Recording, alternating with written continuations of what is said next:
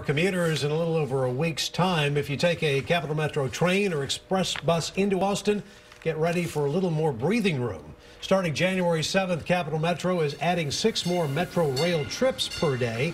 That's 3 in the morning and 3 in the evening. Those trains will follow 5 minutes behind existing trains, so they will not be adding frequency, but they will be adding capacity to cut down on the overcrowding these routes have seen in the last several years. And on the bus side, the agency is expanding the routes that use the Mopac Express lanes. 1 new route and 2 more routes that are expanded will use the toll lanes to get people between Northwest Austin and downtown all day long.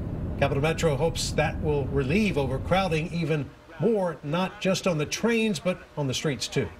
You know, if you're taking Mopac every day in your own car and you're not able or opting to take Capital Metro, that's fine. But if we're able to fill up one of those buses and take 40 cars off the road, we hope that'll make your commute that much easier as well.